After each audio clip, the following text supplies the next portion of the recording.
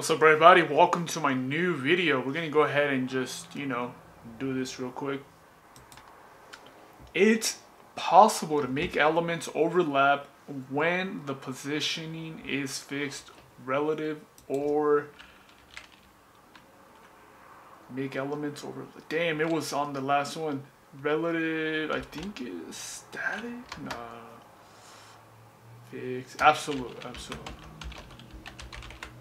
I'm pretty sure on the next one they're gonna ask for relative. Yeah, relative. Type of positioning where nothing can overlap. Nothing can overlap. Is it static? Yeah. Okay. A div. Let's see, a div. Start here and here. Start with the easy stuff first. And then I know this is, well, they're already together, so that just makes it easier, Z index. Okay, so this one looks like it's going to be one of these four. A div has a Z index of 1. Drag the pieces to layer the heading 1 layer above it. Oh, it has a Z index of 1 layer above it. 1 layer above it. I think the higher the number, the higher it is. I think that's how it is. Let's try it out. Let's see what I get here. So yeah, position absolute, index 2, left. Okay, the order doesn't matter. Should still be good.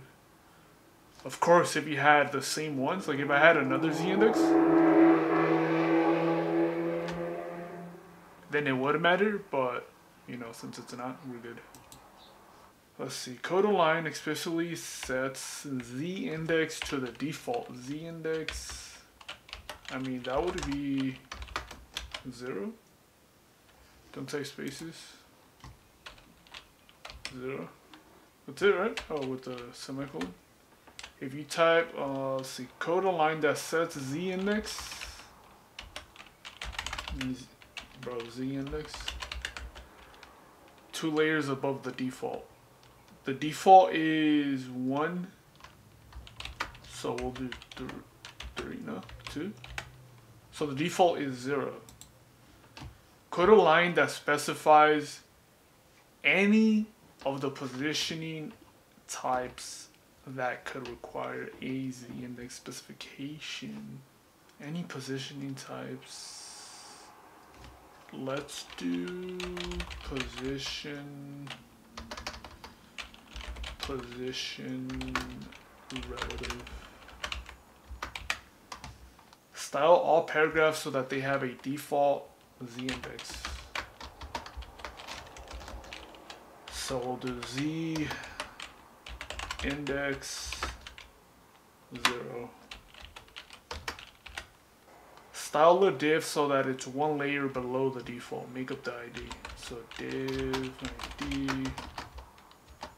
Damn. Okay, bro. 1 layer below the default, so that would be Z index -1. Bro, chill. Style an image that's on the type right corner and scrolls. So it's always top right corner. I believe that's going to be fixed. Place it on top of other elements. Okay, so style an image. Make up the ID. So it's going to be... This one's a little difficult, I'm not gonna lie. How many is it? Like 4 of them? Okay, first one, we're gonna do position fixed. And we're gonna do top 0, right 0, then Z index. On top, so it'll be 1. Z index 1. Because the regular is 0, so position, it's absolute. Well, then it scrolls as in it stays there. Oh, okay. I got the wrong idea. I thought it was supposed to be there. I don't know that's what it means, but...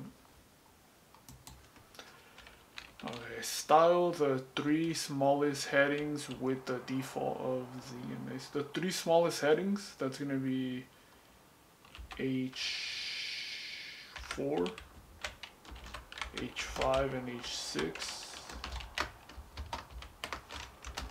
And then default Z index is gonna be 0. And there it is. Alright, so now I got a little time limit. Code a line that sets the Z index 2 layers above the default. That's gonna be 2. Don't indent. Z. Damn, bro, I can't get that dash correctly. Okay, so Z index 2. Code a line that specifies any positioning types that could require a Z index specification. Position, bro. Position, rather than. That's one of them. Style all paragraphs so that they have the default. Default, that'll be Z index 0. Style a div so that it's 1 layer below the default. Make up the ID. 1 layer below the default. And we're gonna do 1 layer, so Z index negative 1. Style an image that's in the top right corner and scrolls. So I remember it was not fixed. Place it on top of other elements. Okay, so we're gonna do image ID, and then we're gonna do what was it? Position absolute. Yeah, absolute. Top of 1. No, 0. Right. 0. And scrolls, well, absolute. And then on top of other elements, index. Oh, no. Z index.